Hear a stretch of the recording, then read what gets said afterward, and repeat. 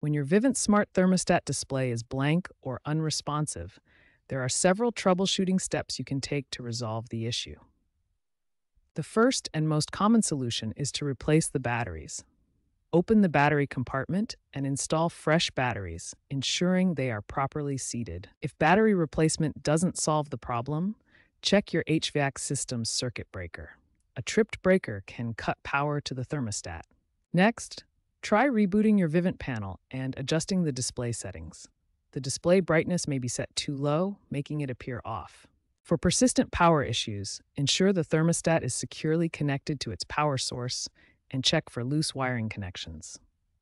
Finally, if the display remains off, try power cycling the thermostat by removing it from its base for 30 seconds, then reattaching it.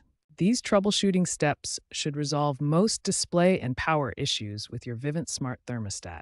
If problems persist, contact Vivint support for further assistance. When your Vivint Smart Thermostat shows an offline status or isn't responding to the app, Wi-Fi connectivity is usually the culprit. Let's walk through the troubleshooting steps. The first step is to reboot your thermostat.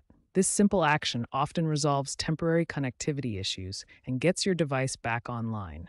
Next, verify your Wi-Fi connection and settings. Make sure your thermostat is connected to the correct network and that your Wi-Fi signal is strong enough. If connectivity issues persist, try using the reset button.